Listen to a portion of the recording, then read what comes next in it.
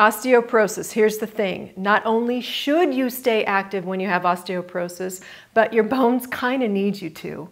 But if you've been diagnosed with it, today I'm going to show you some things you need to avoid, even if I'm doing them in my workout videos.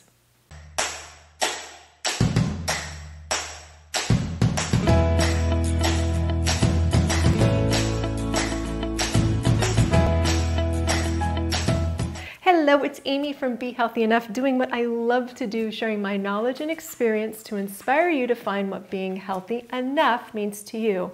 That was my dog Whiskey, by the way. For those of you who don't know me, I help women over 50 get moving and feel better. I started personal training in 2014 after retiring from my 26-year career as an engineering project manager. And I set out to follow my passion to help others lead healthy, productive lives.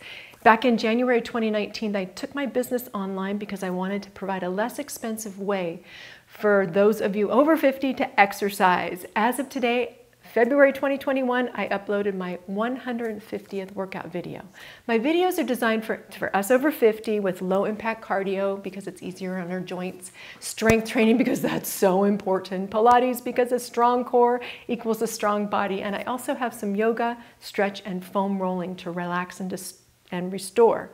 I have been expanding my knowledge on what us over 50 peeps need, and bone health has been a big component.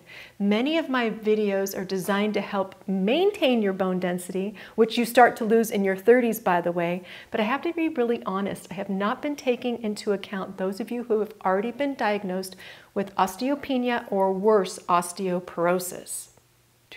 Osteoporosis is a condition where your body loses too much or makes too little bone tissue, and it leaves your bones brittle, weak, and more likely to break. Osteopenia is when your bones are weaker than normal, but not quite far enough to break easily.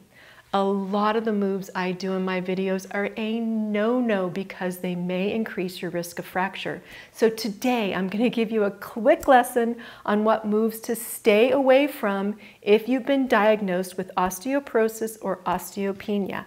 Before I get started, I am not a doctor, so please listen to what he or she says above anyone else.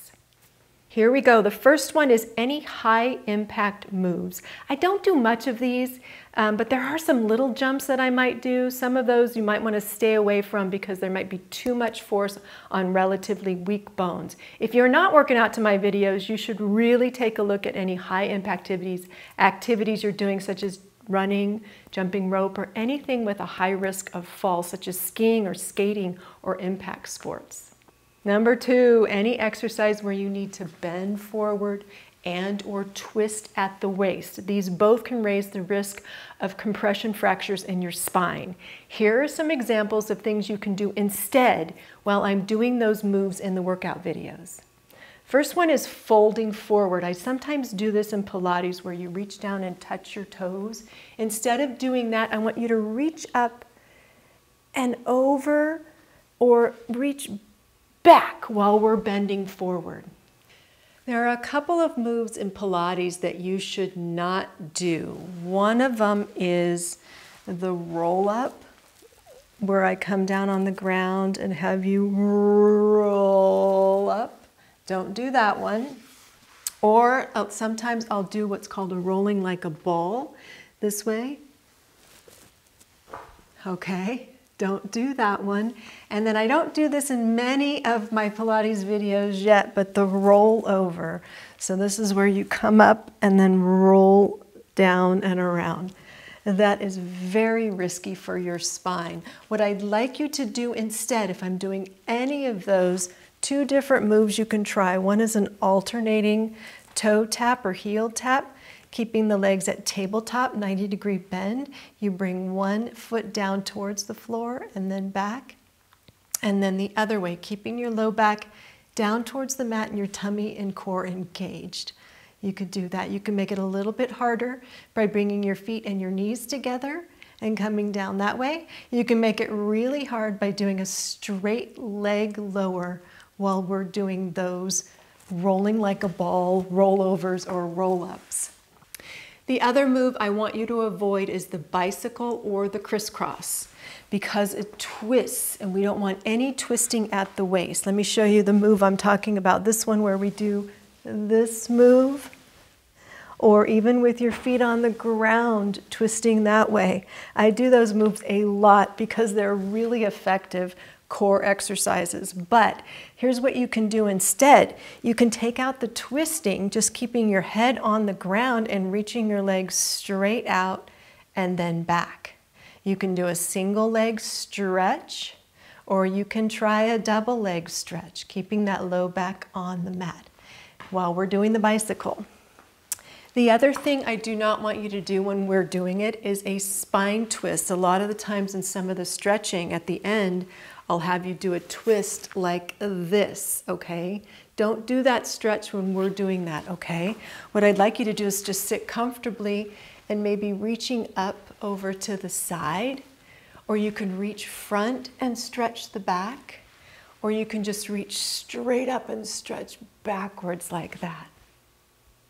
Another pose that you shouldn't do in yoga or in any of the videos, I don't do this in many of my videos, is the pigeon pose or a deep hip stretch. A pigeon pose is, let me show you really quickly. A lot of times in yoga, you'll do this from a downward dog position, and then you'll swing that knee forward, and then you'll come down. It's a really good hip stretch, but that can be a little bit challenging on weak bones. So stay away from that hip stretch. What you can do is a nice, just inner thigh stretch, opening here and leaning forward. You can bring one leg forward and stretch that way, stretching all those muscles around the hips. I have also heard that golf, because of its twisting motion, may be risky for anyone with osteoporosis. Remember, you should always talk to your healthcare provider about which types of exercise are best and safe for you and which ones you should not do or at least modify. Then, as you're continuing to exercise and build bone strength using the Be Healthy Enough online exercise platform, skip the moves you shouldn't do and rest or replace them with safer versions. That's it. Let me know if this has helped, or if you have any other questions I can research, and I'll go do that for you. Have a great day. Bye.